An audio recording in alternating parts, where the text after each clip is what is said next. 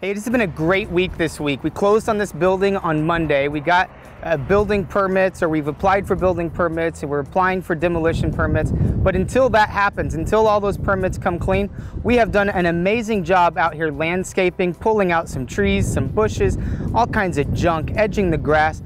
When you drive by this property now, it looks nice. Then we decided to go inside the building and rip up the carpet, and we ripped up over 10,000 square feet of carpet on Wednesday night. And then Thursday night, we ripped out all of the ceiling tiles over the entire building. And so now we're ready on Monday to start ripping the ceiling grid down and start tearing into walls and opening everything up fully so that we can be prepared to rebuild this place, and it's going to be fantastic. I want to invite you to come down next week with us and join in the journey of tearing this place apart so that we can rebuild it fresh. This is a broken building and we're broken people, and so we're just gonna revive Lafayette together.